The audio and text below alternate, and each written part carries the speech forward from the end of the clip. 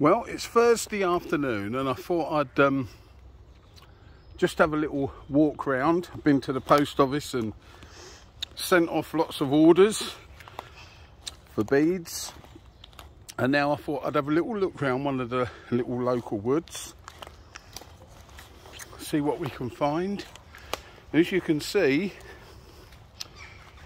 the snowdrops are all coming out. Look, there we go. See them in the trees there? Lovely big patches of snowdrops all starting to flower. If you remember last time we was here last week, we saw that there was lots of snowdrops in bud, and now they're all nicely coming out. So we're going to have a look around, see what we can find, see if we can find some more Elfcups. I think you know by now they're one of my favourites. Just love spotting them. So let's go and see what we can find. I see the jelly ears, or the wood ears, are all back. There we go, nice and plump and rubbery after the storms we've had. We've had those two storms. We had one on Sunday night into Monday morning, quite a bad one, and then another bad one on Tuesday night into Wednesday morning, and that was a proper storm. But with that and the rain that they brought with them, the jelly ears are back, feeling nice and soft and rubbery. There we go. Do you remember on the last video I showed you how they was all dried up? Well, that just shows you how different a bit of rain can make them. So now you know why, when they're dry, if you put them into stews and casseroles and soups, it doesn't take long and they're back to normal. So there you go. Let's carry on and see what else we can find. Here we can see the velvet shanks at the bottom of this stump. They're getting quite big now. Maybe if we pick one, we might be able to see those black stems. There we go. See those lovely dark stems? A good sign that they're velvet shanks and not the funeral bells. The funeral bells around about there on the stem would have a little skirt, a bit like the skirt you find on the fly agarics and other agarics. There we go. You see that nicely? So there's a nice velvet shank, an edible,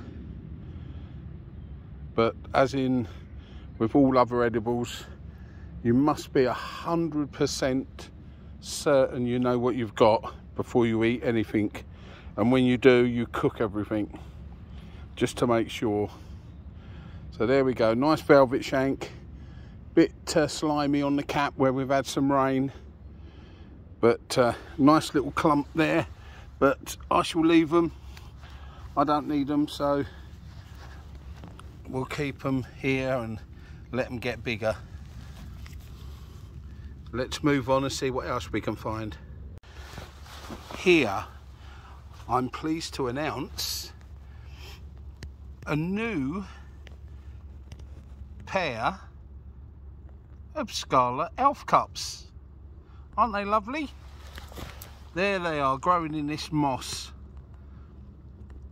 A lovely little pair. I'm looking round as I'm filming them for you. I'm just having a little look round to see if there's any more about. I'm following that piece of wood down that they're on, but I can't see any more at the moment. But aren't they lovely? There you go. First two of the day. Hopefully we'll find some more, but they're lovely and fresh.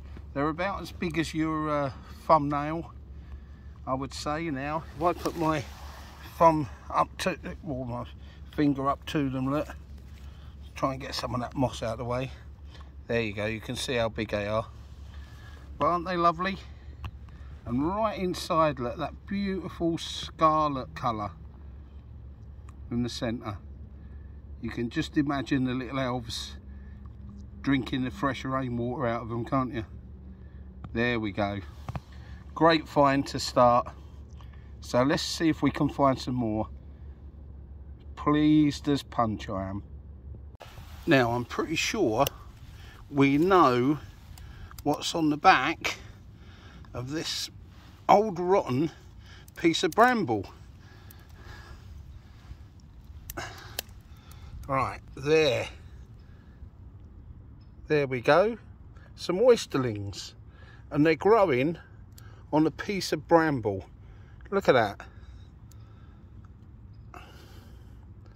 an old piece of rotten, soggy, wet bramble, and it's got oysterlings growing on it, and there's the other end of it, look. Would you believe it? I've not seen oysterlings growing on brambles before, but I guess they do now. We learn everything every day. Well, the original ones that we found 2 weeks ago, look how big they've got.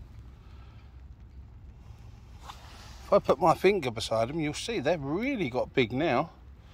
There's 2 good ones there. That one's been knocked and smashed about, but that's another good one there. So if we follow the stick up like we did before, let's see if there's any of those small ones have started getting bigger as well. No, looks exactly the same. There's the 2 that were hiding behind the moss.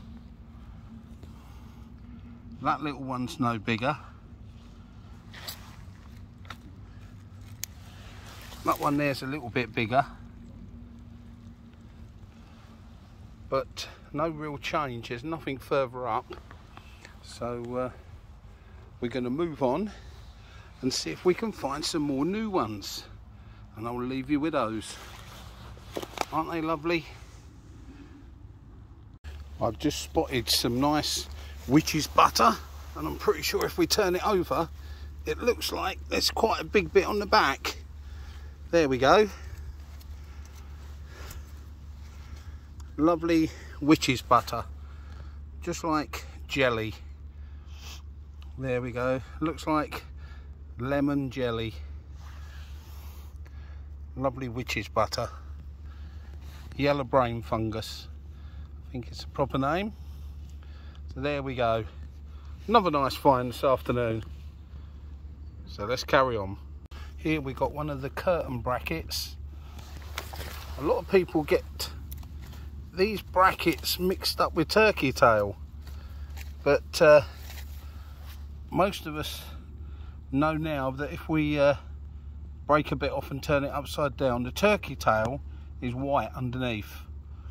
But these curtain brackets, I think it's a curtain bracket, there's all different colours, but they're not white underneath, so that's what I usually go by anyway.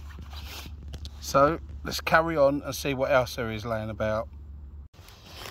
Now I'm pretty sure that this is turkey tail that we got here, so let me just have a closer look. It looks like turkey tail.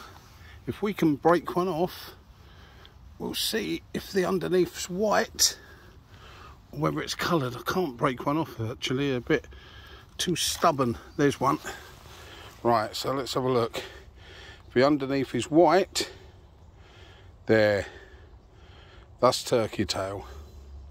So that's the difference between those curtain brackets that we just saw and the turkey tail. One of them is nice and white or off-white underneath, and that's the turkey tail. So here it's growing on this trunk, quite pretty patterns as you can see. Some more down there, look, if we look inside where this trunk's split. And here we've got a little ladybird. She's taking refuge for the winter. She's just keeping out of the wind and the rain, and I guess me being here's moved her.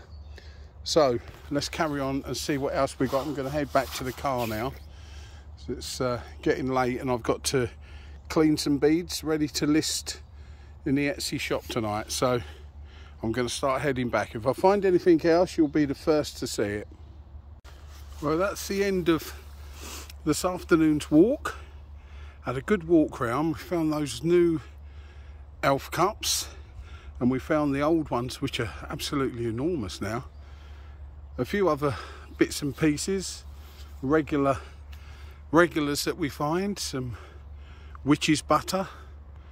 There's a few little odds and ends around still hanging around, and I've took some photos of some of the little tiny brown mushrooms, as I call them, which are a job to really sort of research because there's so many of them.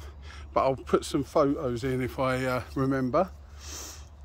So thank you everybody for coming with me on this afternoon trip. It's only been a short one, but for midwinter it's quite good just to get out and find a few bits and pieces. Roll on spring, won't be long, another 8 weeks or so, and we'll be finding different fungi. The winter fungi will be going, the spring fungi will be coming out. So thank you everybody for staying till the end. Please feel free to like and subscribe. Even the likes help the channel. It's lovely if you can subscribe. It doesn't cost anything, but it'll help us build the channel up. So thank you everybody, and thanks to all those who already have liked and subscribed and have been sharing the videos with their friends. It's really nice of you. Thank you for that. So everybody have a good day. Get out there this week. Tomorrow's going to be a nice day. Tomorrow, Friday, is going to be a lovely day, sunny day. The storms hopefully now are behind us for a while. Them 2 storms in, what, 4 or 5 days?